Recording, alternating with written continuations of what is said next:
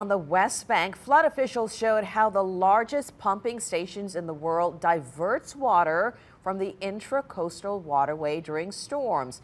Josh Robinson has more from Belle Chasse on what's expected to be an above-average season for hurricanes. Right, and we're standing on the gate as we speak right now, which a second ago I went through its demonstration of closing and then opening back up. And if they hear that sound behind me, it got loud out here just a few minutes ago because now the water is coming through, the pumps are running, and I'm here with Nick Calley, the regional director of the Southeast Louisiana Flood Protection Authority. And Nick, what exactly is going on behind us? It's loud, all that water is pouring, and we're talking, hard to quantify just how much water is going through this right now. And so this is the last portion of our inspection and exercise program in advance of hurricane season.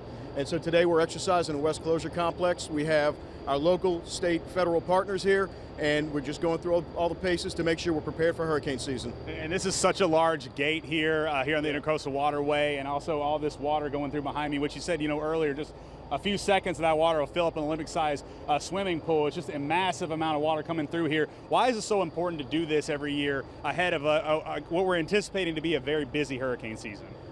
We want to make sure every piece of the system works every time we need it. So preparation for hurricane season begins December 1st. It's a year-long process. This is part of a larger $14.7 billion investment that the federal government made in South Louisiana. So we have to ensure it works to protect the 250,000 residents that live behind these walls. And you can see way off in the distance, we can see the skyline of New Orleans, and we're talking about Orleans and Jefferson Parish, as you said, 250,000 residents, and really there's a lot that goes into this that people may not understand, right? Right, and so we're responsible for everything on the West Bank that's inside the federal system, and then there's an East Bank Authority that does the same thing for the East Bank, and their preparation is just like ours. And so we're focused on making sure that every component of the system is ready for the upcoming hurricane season. Yeah, and I'll tell you, it's quite a sight to be out here right now, Nick, and I appreciate you talking to me. Thanks so much. Miles showing you the water right there, and we'll go ahead and send it back to you now, but you can see just a massive amount of water, and this is a sight you don't get to see every day. We'll send it back to you.